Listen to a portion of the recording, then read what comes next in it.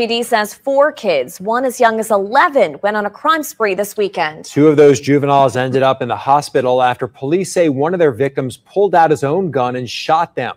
Natasha Robin has more from Gentilly. For that to happen, it terrified everybody on this whole entire block. Very terrified everybody because we're not used to this. Police say 4 juveniles between the ages of 16 and just 11 years old went on a crime spree Sunday. It was here in the 4900 block of Eastern Street in Gentilly, where investigators say they pulled up in a red SUV behind a man pulling into a driveway. They approached him, and when they approached him, they had some words and everything. Then out the blue, I think, if I'm not mistaken, the young man tried to rob him, and that's when he defended himself by shooting back. Investigators say around 4 in the afternoon, 2 of the young gunmen got out of the SUV and tried to rob the victim. That's when police say the victim pulled out his own gun, fired at the suspects. 2 of them, a 13 and 11-year-old, were shot in the leg. They jumped back into the red SUV and took off. Neighbors heard the gunfire and ran outside. Came out, looked down the street, seen an automobile coming down the street, hit a tree, then it hit this light pole right here. 4 young men jumped out, ran down the street. Officers say they located the 4 juveniles a couple of blocks away at Selma Street and Peoples Avenue. The red SUV, investigators say, was reported stolen earlier Sunday from Press Drive. Then they say the young gunman used the same vehicle to commit an attempted robbery in the 2400 block of J Street, and then an armed carjacking in the 6400 block of Painter Street. In this neighborhood, I usually don't have any crime or anything, but just how the city going right now is pretty much all over the city. It can be anywhere. People who live in the area say they're fed up with juvenile crime infiltrating their normally quiet neighborhoods.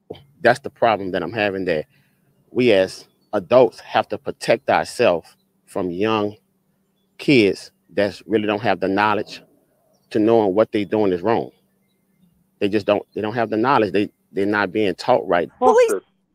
They know what they're doing is wrong. None of them are fucking stupid. Well, that's stupid. Hold on, time out. I stand corrected. They don't know what they're doing is wrong. They know exactly what the fuck they're doing. How come? Bullshit. Let's just say that. Let's just say that that's true. Let's play the game. Most of these little kids have been arrested 20, 30, 40 times during their teen years. The ones that's really active. Say they didn't know it was wrong. Well, when they got arrested, wouldn't that fucking set off some kind of fucking bells that it might be wrong? The second time they got arrested. Wouldn't that like kind of be like, hey, maybe this is wrong? The third time, the 4th time, the 5th time, the 6th time, the 7th time, 8th time, 20th, the 20th time he's been arrested. Yeah, that's bullshit. At 14. That's what they do. That's what they live for, man. You think by then he's figured out maybe this is wrong. I mean, come on, man. Even if you want to say they weren't raised right to know that this is the wrong thing to do, after he's been arrested 20 times for it, he fucking knows it's wrong. And none of these poor little bastards climbed out of bed and that was their first crime. You know, they'd stolen cars and strong-armed and done all this shit before tonight.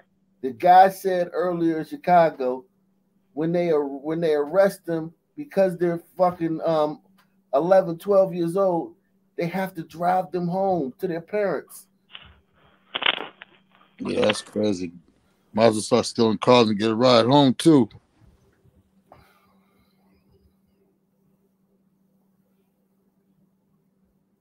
You gotta know. You know punching an old lady in the face and taking her car is wrong. What are they saying about sons when they say shit like that? Block of Painter Street. In this neighborhood, I usually don't have any crime or anything, but just how the city going right now is pretty much all over the city. It can be anywhere. People who live in the area say they're fed up with juvenile crime infiltrating their normally quiet neighborhoods. That's the problem that I'm having, that we as adults have to protect ourselves from young kids that really don't have the knowledge to knowing what they're doing is wrong. They don't have the knowledge. They're not being taught right. Police say the 13 and 11-year-olds are being treated at the hospital.